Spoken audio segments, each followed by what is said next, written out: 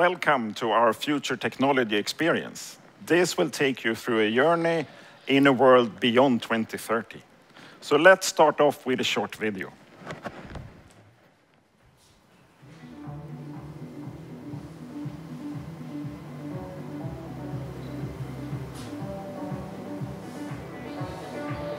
In a world where everything is connected, the digital and physical worlds will blur. Everything will be transformed to a digital equivalent so that the consequences of a change can be seen in a virtual space before it's transferred to the physical world. This digitalized and programmable world will open the door to countless opportunities, which will benefit industry and society.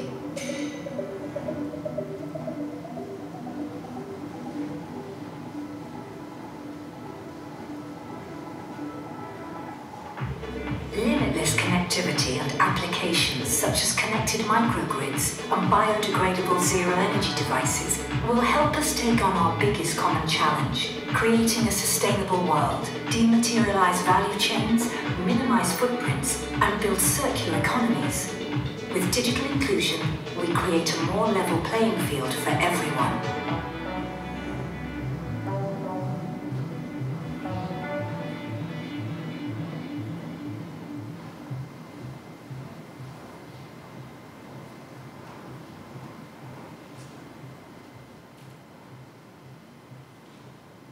Excited?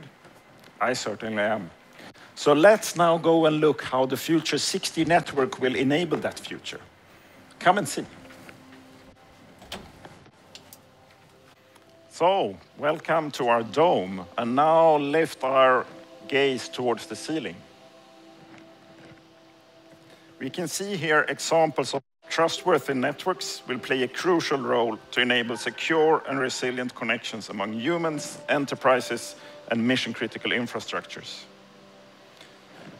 We can see how the network will extend to a global network compute fabric, where networking, compute, and data are intertwined, distributed, and made available to application developers through easily accessible APIs. With AI-based operation and optimization, the network will become fully cognitive, autonomous, and capable of zero-touch operation. And in the cyber-physical continuum, limitless connectivity will synchronize our physical reality with its digital representations. Networks will connect trillions of zero-energy sensors, and where needed, networks will provide extreme performance up to hundreds of gigabits per second. And all of this will be made possible through a wide range of technologies, spectrum, and infrastructure solutions.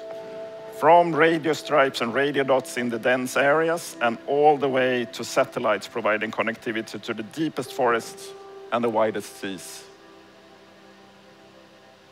So, how far have we come then with concrete technology exploration in our research labs? Here we will show 4 concrete demos.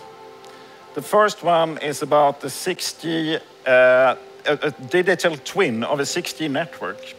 So my colleague Nicholas here, he's walking around in this 3D model of Kista, Stockholm. So the Ericsson headquarters location. But this is, as you see, this is not only a visualization that you see.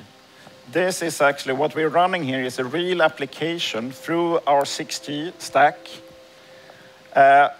So through the 6G baseband, and then we are using a digital twin of the radio and the propagation environment of Kista.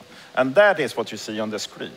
And as you see, when Nicholas is moving around there, the performance and the different the KPIs varies here, so bit rates and so on.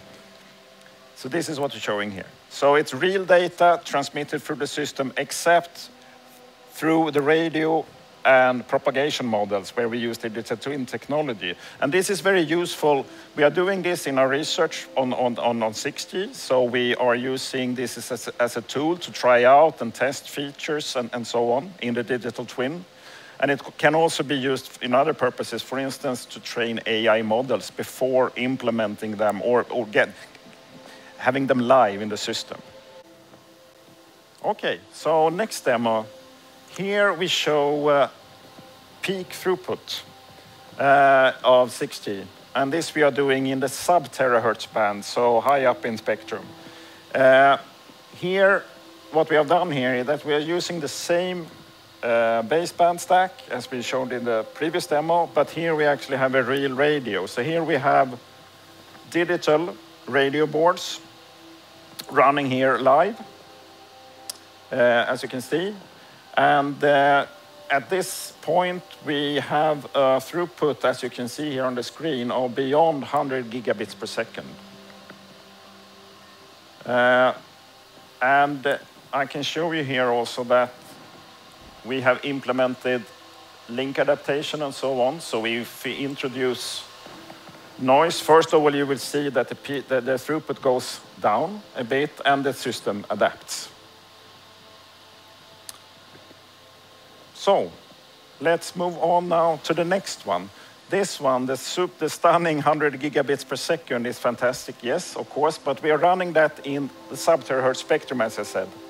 And that has its limitations. You can get this fantastic peak throughput, but you have very limited coverage. So what is more relevant spectrum also for 6G is what we call the centimetric wave band. That's 7 to 15 gigahertz spectrum. And that comes with other challenges. Here we have implemented again, and it's running real here, a power amplifier. It's actually 2 power amplifiers here.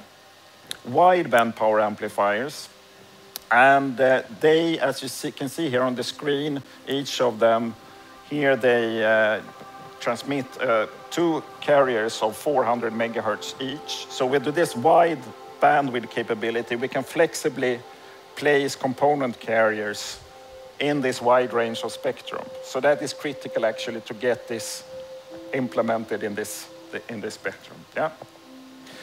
So let's move on to the last example that we show here.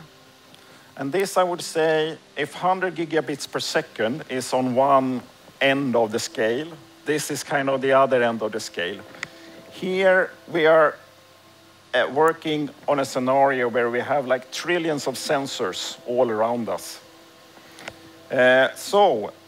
First part, use case part, we are working with researchers at MIT. And they have developed this, they have worked with this, with, you could say, sensor fibers that they have knitted together in this vest. So each crossing in such a garment like the vest or this sweater makes up a sensor, which means that in this one we have thousands of sensors. And with these sensors in this use case, this can be used, for instance, to detect human interactions with environment, so for health applications and so on, to detect posture and so on. So, but in this one, the first generation of this one, it's cabled, as you see, but we want to get rid of cabling and we don't want to have batteries. So here comes the other part of this one. So we, again, with MIT, we have developed this tiny chip that can actually, well, that you can see a close-up here on in the microphone, or sorry, in a microscope. So this chip is able to harvest energy from the radio signal. We have radio signals all around us. So this can harvest radio energy and actually bounce it back towards the base station with information. So this means that you don't need any batteries. And with this chips integrated with an antenna onto this garment, this is one use case, but you could think of thousands of use cases with sensors all around us. And we don't want to place batteries in them, we don't want to charge them, and we don't want to cable them. So this is another key promising capability of 6G to enable trillions of connected sensors and devices out there with no batteries. So that was a glimpse of what we are doing when it comes to 6G exploration at Ericsson. As you see, we are already now preparing for a future beyond 2030 in our exploration. But I have to say, this is exploration still. It's nothing near to a product, of course.